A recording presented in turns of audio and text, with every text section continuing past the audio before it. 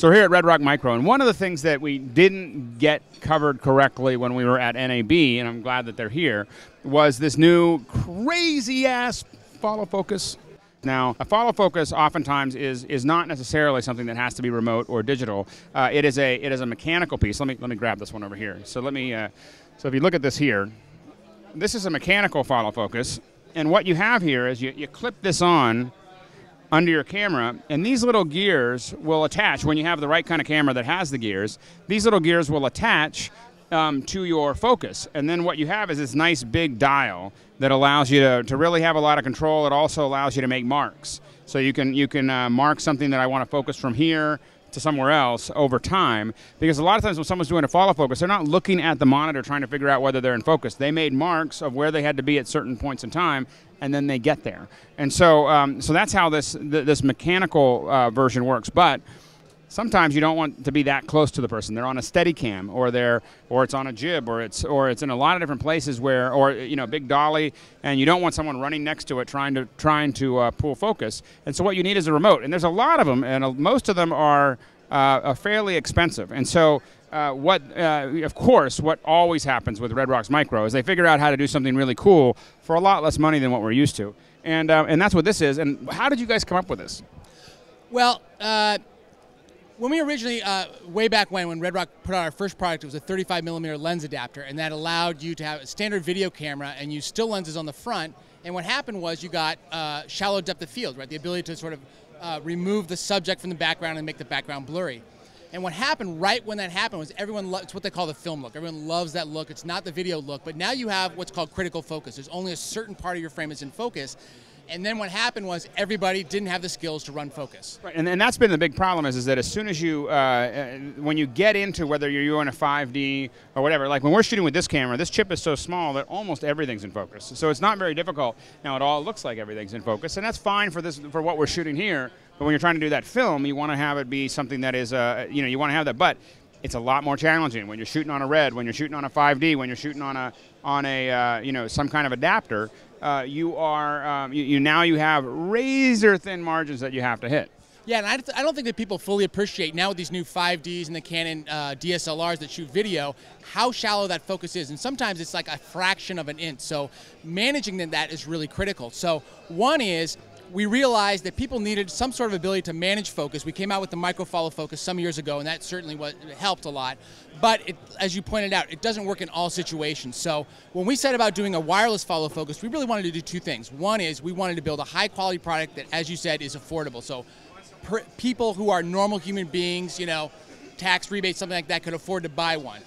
Just so you know, today, a good follow focus, a good wireless follow focus will run you somewhere between, say, $30,000 and $40,000 for the professional ones, even up to $80,000. I mean, these are not affordable by normal human beings. Most of us just consider, well, we'll rent it.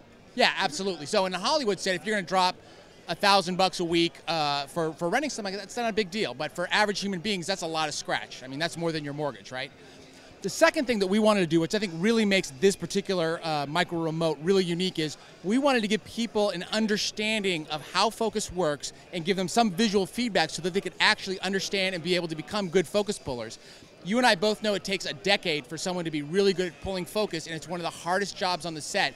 And we don't all have that luxury of time and expertise to do this. So how do we actually give you a little bit of technology to enable that?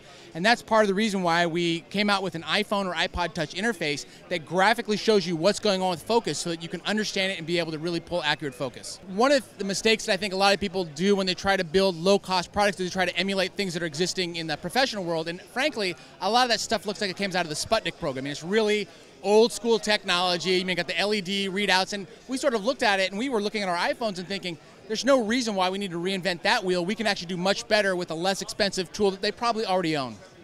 So now what you have here is you can set the f-stop, of course, and it's going to give you a sense, some feedback of exactly what your depth of field is. Right, so let me just kind of walk you through this demo real quick.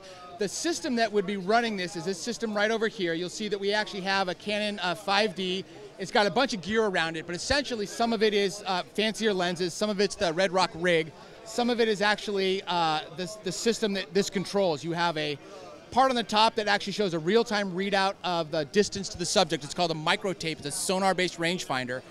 And what we see here, this wireless control, as I'm moving this physical handle, you can see that it gives me both a numerical readout right here of the distance and a graphical readout. So I can actually sort of see that I'm moving around the lens barrel as I'm seeing this. Now what's really cool is, I mentioned before about this micro tape, the Sonar rangefinder. So basically you point it at a subject and it will tell you it's 8 feet 6 inches away. That actually shows up in this interface as this little red dot. So one is, all I need to do in order to create accurate focus is I just simply need to line these two up, and I know that where I'm focused and where that sonar is pointing at is exactly the same. So when in doubt, you can just do that. Absolutely, and the nice thing is, it's kind of, I want to be silly and say it's like a video game, but it kind of is, right? I mean, it's something that normal human beings can understand to do. The second thing that you'll see here is there's a blue arc, and this is the available sharpness for depth of field. So you don't have to be exactly on it, but as long as you're in that range, you'll know that it'll be acceptably sharp. So what's great about this is you don't have to go through the ASC manual and understand depth of field and all those calculations. You have a visual readout that you can see intuitively, and I think now that you and I have explained it and people listening to this, they would get it, right? And they would understand how to focus, and knowing that if I change my aperture, it would actually open up my depth of field or make it more shallow. So all of those things kind of come together into a visual interface that regular people can understand and then learn how to pull focus. And it's just, I just think that it's such an elegant solution, and it's something that I hope we see more of, is people using the iPhone as an interface. And not only that, it allows you guys to think about the creative aspects. And you're not trying to figure out how to do an LCD screen. You're not figuring out how to make a touch screen. You're not having to figure out how to get the graphics to display and what kind of Linux processor you're going to use and all those other things. Instead, you guys get to do what you're good at, which is make this stuff simple and easy, and let Apple, make the stuff, do all the handiwork of actually getting it to the screen. Yeah, so Apple, of course, doesn't make it easy to go through the certification process, but once we get there, it's wonderful. I mean, I'll give you a great example of a feature that we were able to add.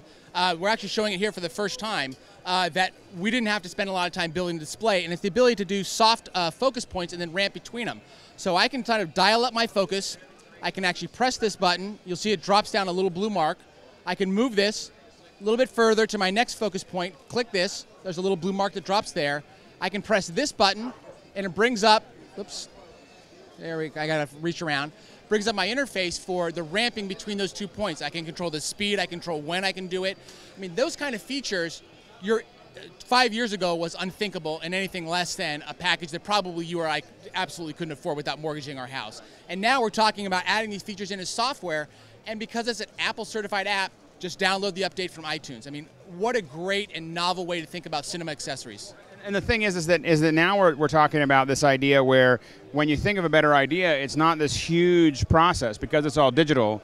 It's not a huge process. It's not reburning the EEPROMs. It's not doing whatever it is. It's just simply go to iTunes, download the thing, and you get this great solution that interacts with the camera. Yeah, so I think, Alex, more than anyone, you can appreciate sort of how, even though we in the real world pick iPhones and iPads now and just love these applications, how it really fundamentally is going to change the way that the cinema world works. The idea that you can download a piece of software and actually provide an update is actually a completely new concept in cinema, and now here we are. Right, and I think this is one of the first tools that I've seen where that's totally integrated. And I have to admit, this is when I talk about how excited I am about the iPhone, especially about the iPad, and all the things that it's going to bring, this is the kind of stuff that I'm thinking about. This is the kind of stuff that I get excited about. I mean, what I really want is just a camera that has, just I can slide my iPhone into and then run the camera.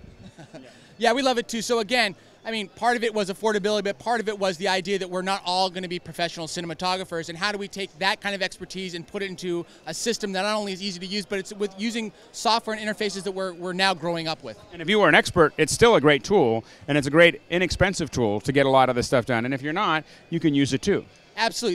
These are pro level features. I mean, a lot of these features are not even found in the most expensive follow focus you see today. So absolutely for professionals and amateurs alike. And our goal is to bring that capability to anybody at a price that they can afford.